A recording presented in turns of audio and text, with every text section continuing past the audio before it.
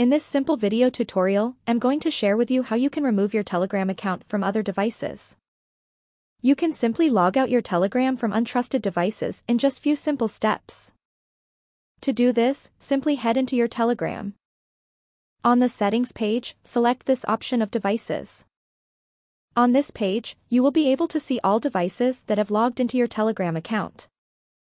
You can choose to terminate all logged-in devices. That means also the current device you are using will be logged out.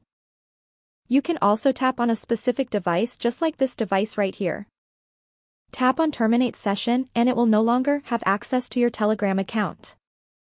That's how easy it is to remove devices that have access to your Telegram account. If you have any questions, just let me know in the comments section down below.